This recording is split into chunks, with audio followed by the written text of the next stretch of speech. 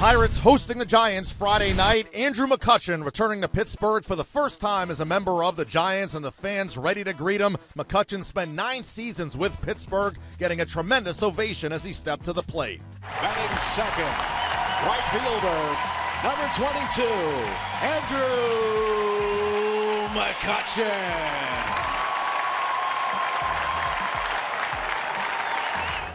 Well, what a welcome. That was something. Well, home plate umpire Chris Siegel properly calls it a strike 3, though you can tell McCutchen didn't agree. Starling Marte. And Marte sends one deep out to left field. Blanco back to the warning track. It's carrying, and it's gone. A home run just over his reach and into the first row. A 2-run home run for Starling Marte.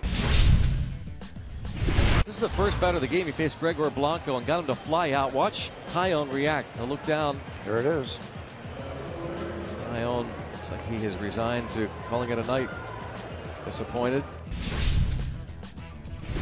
Suarez is 3-2. Rodriguez goes, and it's blasted toward the gap in left center. This one's heading towards the notch. Rodriguez around third. He's coming home to score. Mercer's heading to third. Crawford's relay. It's late. It's an RBI triple for Jordy Mercer. The Pirates retake the lead 3-2. Jose Osuna pinch hitting for Brault. Here's the set, the 2-2. And a swing of ball blasted out to left and deep. Blanco back, warning track, and there it goes! Jose Osuna with a pinch hit, 2-run home run, and the Pirates lead it 5-2. A tomahawk job, wasn't it? That ball might not even have been a strike, but they punched that over the left field fence.